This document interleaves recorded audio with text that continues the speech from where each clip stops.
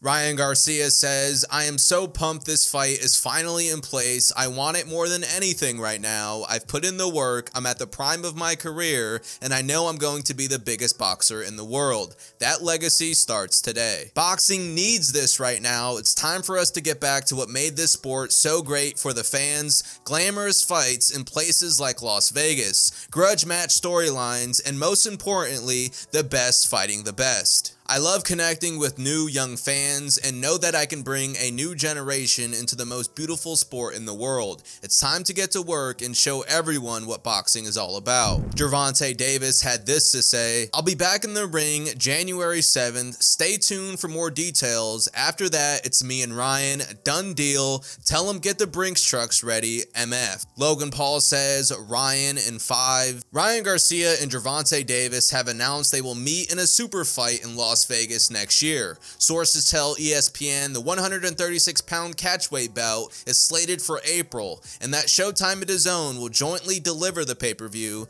Massive win for boxing. I won't believe Gervonta Davis and the Ryan Garcia fight is gonna happen until they're both in the ring. So this fight getting finalized is a massive win for boxing overall. Both Ryan Garcia and Gervonta Davis are both undefeated. They're both under the age of 30 years old, and making a fight between these guys is something that isn't easy to do. So much props to both fighters for putting their undefeated records on the line. And like Gervonta Davis said, get the Brink trucks ready because these guys are about to make a lot of money. Please be sure to leave your prediction for this fight in the comment section down below. How do you think this fight is going to play out? Are you going with Ryan Garcia? Are you going with Gervonta Tank Davis? Also, please be sure to leave a like on the video, subscribe to the channel if you haven't subscribed already, and watch this video next.